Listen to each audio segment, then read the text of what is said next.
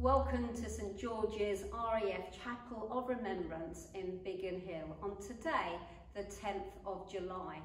Gracious God, on this day, the 80th anniversary of the start of the Battle of Britain, we give thanks once more for the freedoms we enjoy, which that battle preserved for us and the world. We give thanks for the bravery and service of the members of the Royal Air Force and the Allied Air Forces, as well as those who supported them from the land, especially for those who gave their lives so that we might live to the full.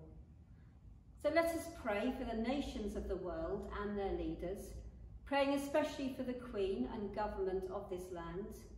We pray that they may uphold the value of freedom and that they may preserve peace and the dignity of human rights. Let us pray for the peoples and communities of the world. We pray for those whose lives are torn apart through warfare, violence and terrorism. And we pray for the work of all peacekeepers and reconcilers. Let us pray for all those who serve today in the Royal Air Force and the forces of the Crown, especially for those currently on active military duty. We pray for their safety and well-being as we give thanks for their devotion and courage.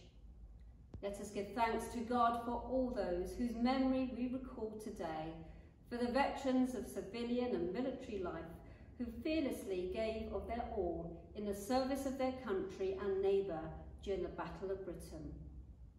As we give thanks to God for the freedom and peace in which we live, we dedicate ourselves to building a world in which there is justice and peace for all, and where men, women and children love their neighbours as themselves, and we all play our part in establishing justice in our community. So mindful of all that has been and commending our future into the hands of Almighty God, we pray the prayer that Jesus himself taught us. Our Father, who art in heaven, hallowed be thy name.